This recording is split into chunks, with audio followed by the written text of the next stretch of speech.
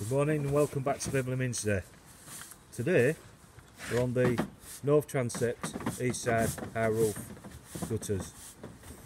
As you can see, got my colleague Paul here cleaning up debris off the top of beech tree opposite.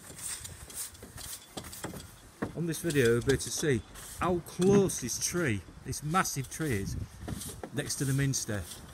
And if I pan round onto the roof, you can see the damage that this tree is causing and the sap that's burning into the lead on the Minster.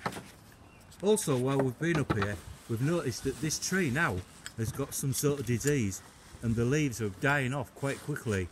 So I don't know what it means. Any tree experts out there might be able to tell us. But anyway, as you can see, it's very, very awkward. Looking back up now towards the central tower. Anyway, hope you enjoyed a little video on that, and we'll see you later. Bye.